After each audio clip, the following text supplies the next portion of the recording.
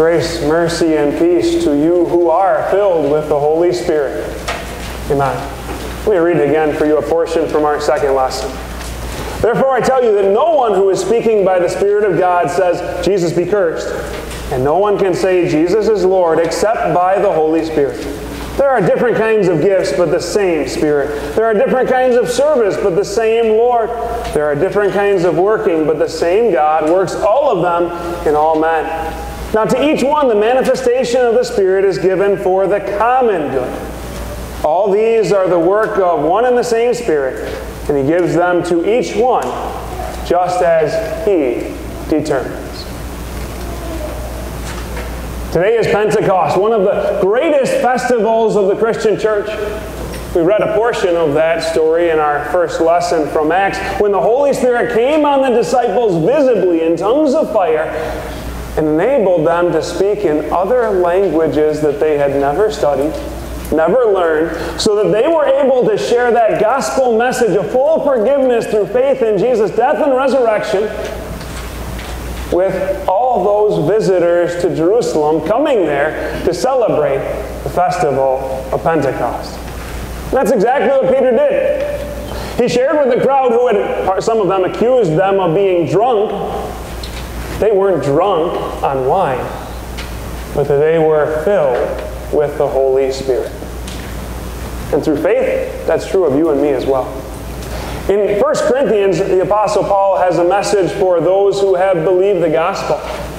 Paul informs the Corinthians how the Holy Spirit has filled his church with gifts. Now this is worth our time to think about. Now some of the gifts Paul talks about are miraculous gifts. And I guess that kind of always brings up the question in our mind, why don't we see miraculous gifts in the church anymore? Right? Well, you kind of got to go back and understand what the purpose of miracles has been. There's really two main purposes. One, it kind of backed up the prophet's word that they were a prophet sent from the Lord, that God gave them signs to do. And two, it drew attention to their message. In all of history, there's really 3 times in which God has given people the ability to do miracles. Moses and Aaron, Elijah and Elisha, and then the apostles and disciples at the time of Jesus. And so really, as we look at that, as much as we like to still see miracles in the church today, they really seem to fade away after the message was completed, after the New Testament was written down and finished. We see miracles simply fading away from the church.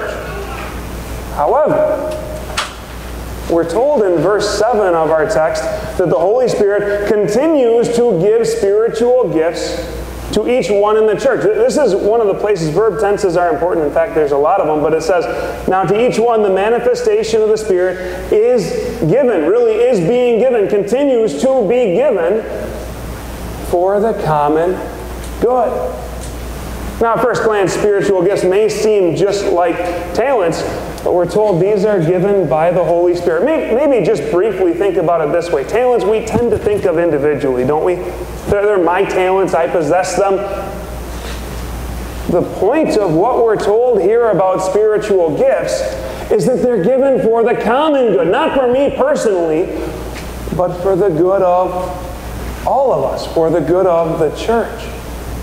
Now, there are some who say to themselves, and maybe even say out loud, I don't really have any gifts. I'm not really good at anything. You know, let it never be said God's Word isn't practical, because there's a very practical answer here for someone who would say such a thing. I know you are gifted. You know why? Because God says that you are gifted. Because God says that He has given you gifts. Now, maybe what someone might mean by that is I'm not as gifted as I want to be, or I'm not as gifted as so-and-so may be. Now, whether or not that's true, that's really a separate question. But we need to really stop today and think about a simple and yet a profound truth. Who gives the gifts? It's God, right? That goes back to kind of what we're studying in Sunday morning Bible class right now with Moses. Moses at the burning bush, God came to him and was telling him, look, I'm sending you to bring my people Israel out of Egypt, right? And we looked at Moses' excuses. And he has a list of them from one into the other. And then finally he gets to, I'm slow of speech and tongue. Well, first of all, that appears to be another excuse in the line of his other excuses. And you know why? We're told in the book of Acts that Moses was trained in all the wisdom of the Egyptians. In other words, he had the best possible education money could buy. Do you really think that with that kind of education he was slow of speech and of tongue? But even on the off chance that he is, God's answer really silences him, doesn't it? God says, just quite simply, bluntly, who gave man his mouth? In other words, look, if I created your mouth, making your tongue move is not going to be that hard at all. So to someone who says they're not gifted, you know what my encouragement is? It's not even to focus on the gifts so much as focus on the giver, God. Instead of comparing ourselves to others, what we need to do is learn to appreciate the gifts God has given and be content with them and faithfully use them instead of looking longingly at what God has given to other people. Because, let's face it, the grass is always greener on the other side, right? At least until you get there, as we well know and we've experienced.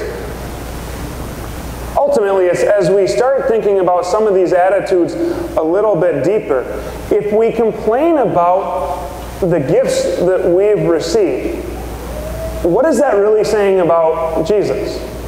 See, we confess Him to be Lord, right? But if we're complaining about what He's given through the Holy Spirit, are we really then saying, Lord, you don't know everything? You don't know what's best for me? Is that not really a questioning of God Himself? Do we think we know better than He does? Are we despising what's been given through the Holy Spirit? Kind of, yeah.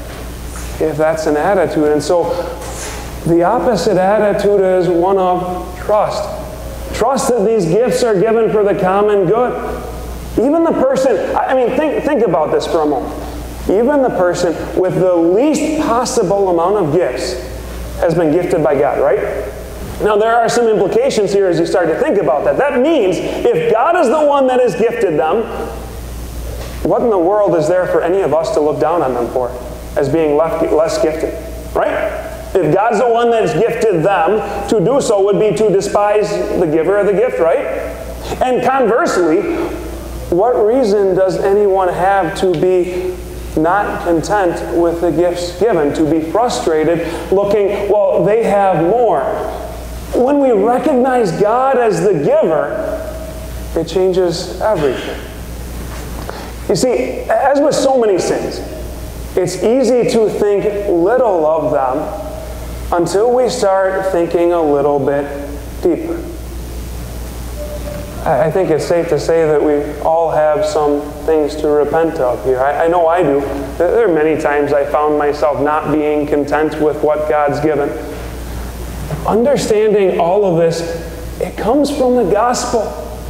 It comes from an understanding, first of all, God's grace in your life, what He has done for you, that He's wiped away your sins, removed them as far as the east is from the west,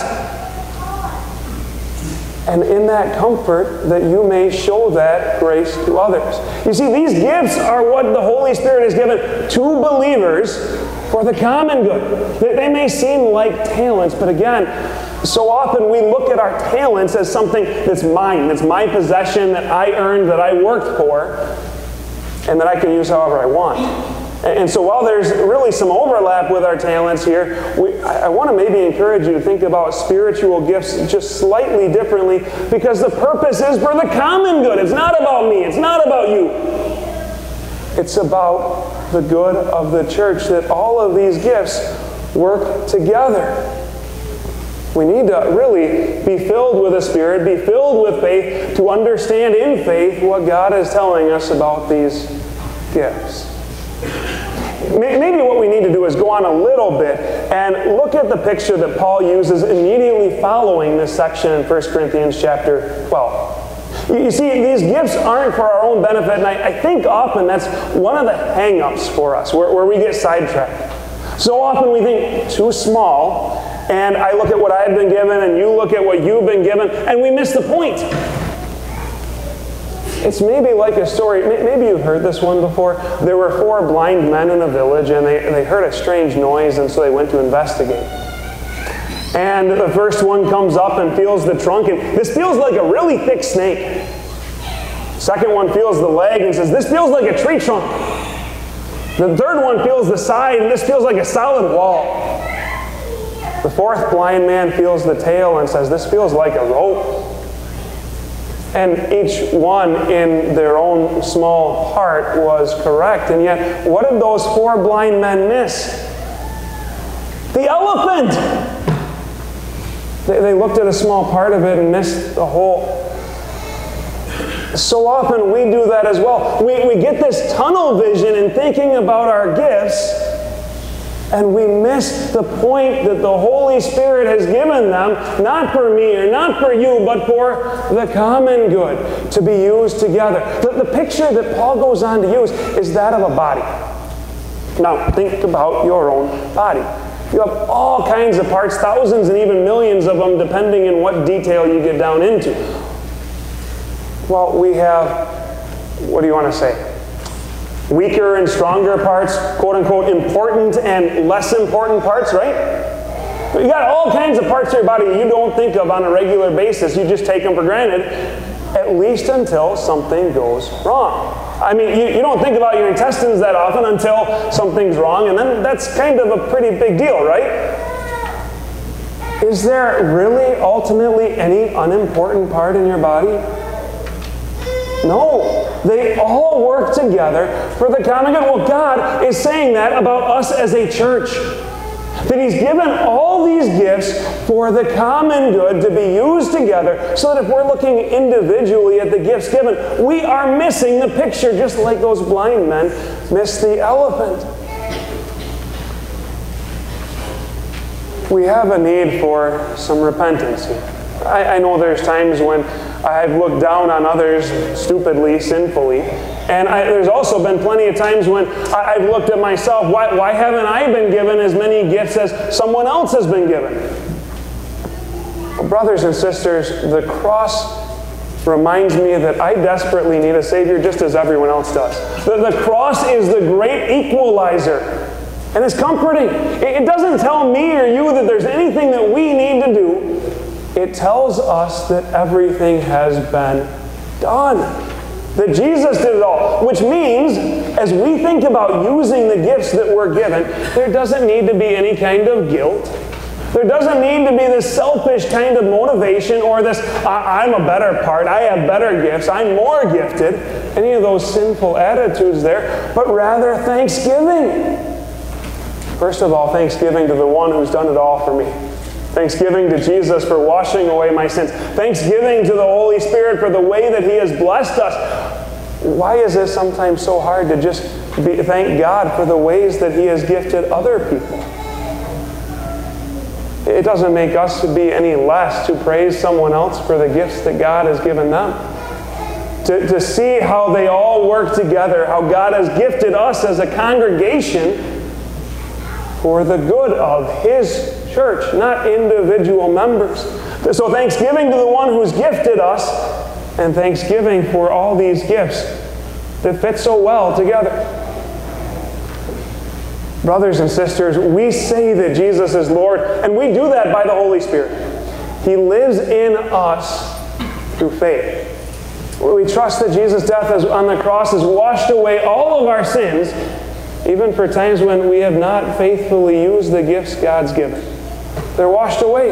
And when we trust that we're saved by grace, not by what we've done, we realize the same is true for everyone else in this building. When we realize that, what is there for us to brag about? What is there for us to be frustrated about? Nothing. God is the one who's given these gifts, isn't He? God, the one who wants you to be in heaven with Him, has uniquely equipped each and every one of us so that these gifts work together in His church for the common good. What He asks is faithfulness in using them. Ephesians 2, 8 through 10 says this, "For it is by grace you've been saved through faith. And this not from yourselves, it's the gift of God, not by works, so that no one can boast. For we are God's workmanship, created in Christ Jesus to do good works, which God prepared in advance for us to do." So instead of focusing so much on the gifts we haven't been given, or even focusing on the gifts we have been given, when we understand that the Holy Spirit is the giver, again, what is there to brag about? Or what is there to complain about? What God wants from us is faithfulness in using these gifts and talents in service to Him and in service to His kingdom. As a body, that we work together for the good of the whole, for the mission of the church, which is to go out into all the world and preach the good news to all creation. He's worked faith in your heart through your baptism. He's nurtured that faith and caused it to grow. So you can wake every day confident of your forgiveness, confident of your salvation, because you have been baptized. And confident in that, knowing that the Holy Spirit lives in you, that you have been filled with the Spirit, you can confidently go about using the gifts of the Spirit, not for yourself, but for the common good, for the good of God and His church. Amen.